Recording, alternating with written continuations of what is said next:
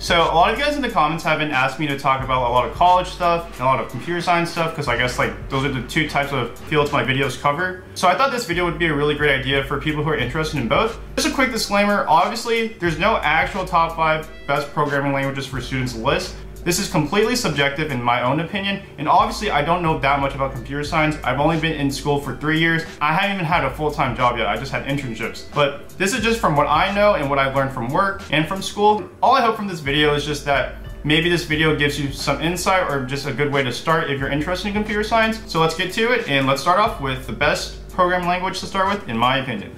You might already guess it, but I definitely think that it's Python. And why Python, you may ask? It's because it's very simple to use. The syntax is very simple, it's easy to read. It's kind of like almost like typing in English. It's high level, so you don't have to worry about low level things like memory management and things like that. And it can cover a wide array of different fields in computer science. It covers web development, data science, scripting, machine learning, and much more. If you aren't familiar with what a web framework is, it's basically like a system set up to help you make like a website. So some examples of web frameworks that you can use with Python are Flask and Django. Flask is a much more simpler version, whereas Django is a full stack web framework, so it's a little bit more advanced. But a lot of jobs, you can definitely look it up online if you're going on like Indeed, LinkedIn, or things like that. There's always companies looking out for Django backend developers. So the next big field that Python covers is data science. In school, I've taken some data science courses, and at my previous internship, when I was looking at what the data science team was working with, I saw that they were using the same technologies that I had used in school. Data science is very easy with Python using Jupyter Notebook or IPython. So basically, you run this on your machine, and instead of having to have your text editor and then like your console and you're seeing what your code will print to your console, instead you have this really nice laid out notebook where you have boxes of your code.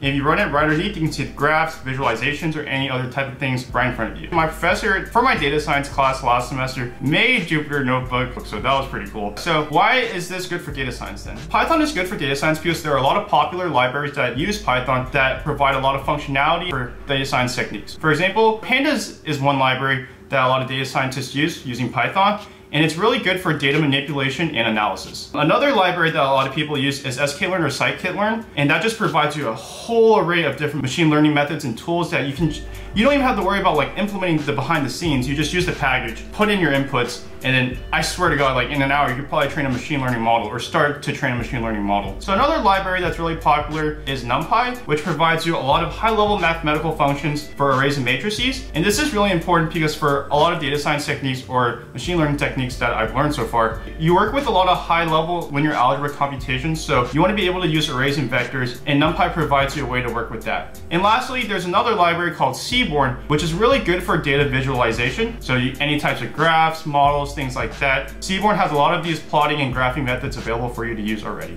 All right, so let's get to number 2 on our list of top programming languages for students in 2019. So the second language that I would recommend is definitely JavaScript. And why JavaScript, you ask? So JavaScript definitely has seen a huge surge in the past decade because a lot of websites now are much more interactive, and a lot of browsers like Google Chrome implement JavaScript. So JavaScript is really good for front-end development. So if you're interested in design, UI, and things like that, and not just like the design, but actually implementing it into like a website interface, JavaScript is really good for that. So let's say you're building a website, you already know HTML and you already know CSS. So you can already build a static website where maybe it's like your home page that loads up like, hi, I'm Edward, quick bio about me, and that's it. But if you want to add like cool little things like things coming out, or you want to have like some live timer, or like all of these random different types of things that you see on websites, you're going to have to use JavaScript. It's actually really cool too that you can actually build an entire full stack application just using JavaScript. And this is possible because there's a lot of tech stacks where they only use JavaScript. Some popular ones are the mean stack and the MERN stack. So what does mean stand for, you might be wondering? So just really quickly, just for like a full stack application, what do you need? You need a client, you need a backend server, and you need a database. The client is what the user sees and how they interact with our website, whereas the backend or the server is how we handle the client's request. And like, let's say you're going on Facebook. If I click my profile, that client sends a request to the server, and the server needs to know that, oh, the front end just sent a request from my homepage, so now I need to know how to handle it. So what the backend server does is it knows this, goes to the database, says, hey, I need the information about Edward. The database sends it back to the backend server, and then the backend server sends that data back to the front end, but the data is sent to the front end in a way where it's like a nice UI, which is what you see on like Facebook or YouTube, where things are very nicely arranged. Back to the mean and the MERN stack. So for the mean stack, your database would be MongoDB. E stands for Express, A stands for Angular, and and N stands for Node, and they're all JS. So Node and Express are basically your backend. Express is a framework for Node. Don't worry about this too much, but I just want you to understand like what these 4 letters stand for. And A, which is Angular, would be the front-end framework that you would use. So the difference between mean stack and MERN stack is just that instead of using Angular, MERN stack uses React, which is a very popular front-end framework right now for JavaScript developers. So on to my next point about front-end development. I really want to talk about React. It's a super popular front-end framework, or like technically a library, that's great for building user interfaces. Learning React is a really great tool, and it's a very marketable skill. And some other JavaScript front-end frameworks that are available, it's not just React and Angular.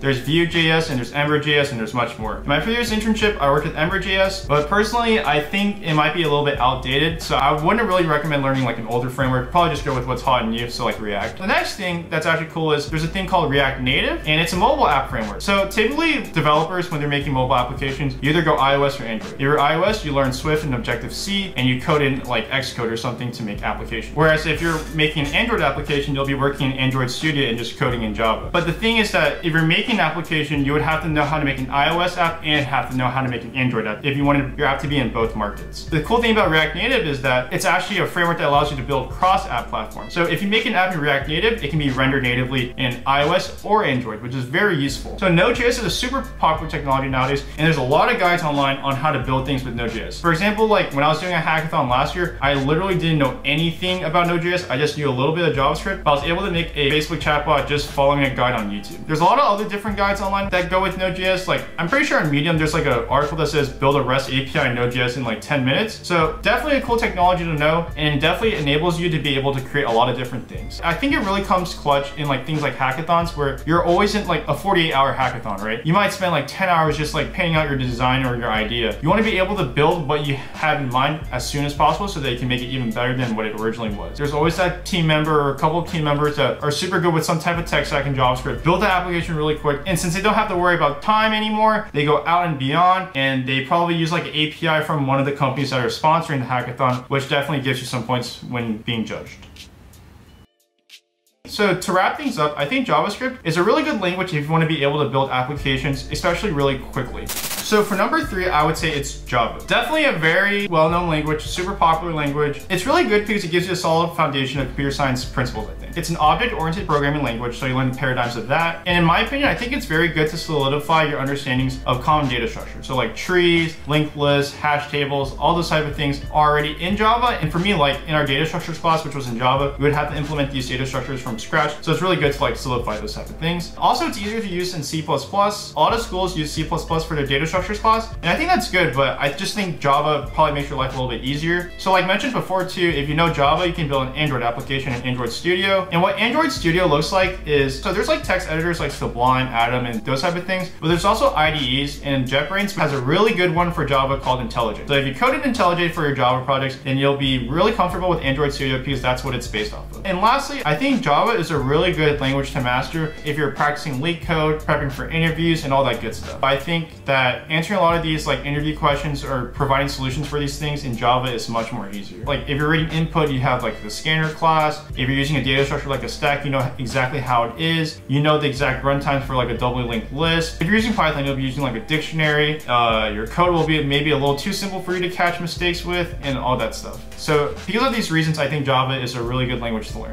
So coming in number 4 is C and also Go. I think it's really good to learn C because unlike Python, it's a very low level language. So you have to worry about pointers, you have to worry about memory allocation management, and a lot of other things like that. You can basically work directly with the hardware, and it really helps you understand or get a better grasp of how the computer works. But personally, I wouldn't start off learning with C because I think it's much harder to learn. But if you do start off with C, it makes learning the other languages a lot easier. Like if you went from C to Python, it'll be going from like AP Calculus to like Algebra 1 or something. I would personally say that going from Python to Java to C is like a good route of languages to learn. And lastly, C is really good because it's just really quick for performance. And now you might be wondering, why did I mention Go also? So Go or Golang, I think that's how you pronounce it, was made by Google. And you have to think that if it's designed and supported by Google, it was probably designed by Google to solve their problems of like supporting scalability and effectiveness. And like Google is like such a huge company. If they're using it, it's probably a good idea for your company to use. And for example, like in Toyota Connected, which was like the company I interned last summer, a lot of the team started learning Go and using Go because they thought it was much more better. So what is Go? Go is a language where it provides you the high performance like C, but it's much more simpler and fun to code in like Python. A lot of microservices are written in Go. For example, like Uber's engineering team was able to make like the highest query per second service by using Go. So a lot of these microservices that a company will want to have are written in Go because of their scalability and quickness. And things like Docker and Kubernetes, they're written in Go too. So like if you want to dive into that type of stuff, I would say it's more like production engineering, but I know a lot of people that actually want to go into that. So like if you're interested in like production engineering, knowing Go would be super useful.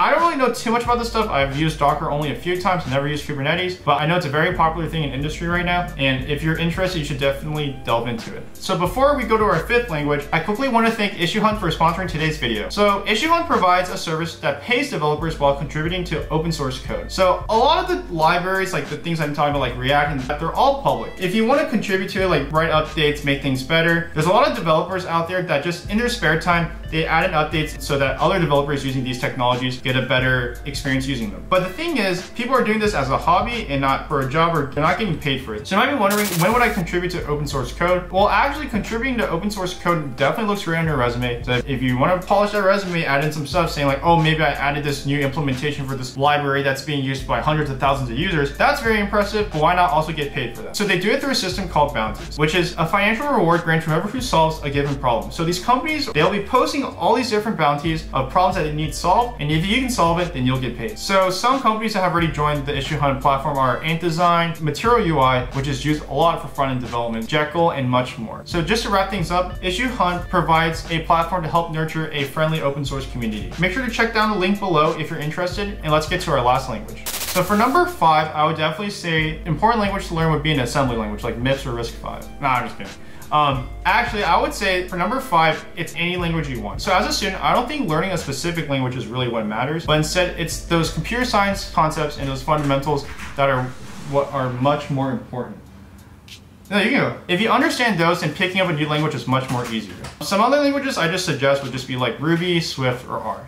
So yeah, that wraps up the video. Let me know down in the comments below if you want me to make any more types of videos like this. And also let me know about any programming languages that you thought should have made the top 5 list that I missed out on. But yeah, I hope you have a wonderful rest of your day or wonderful rest of your night, and I'll see you for the next one.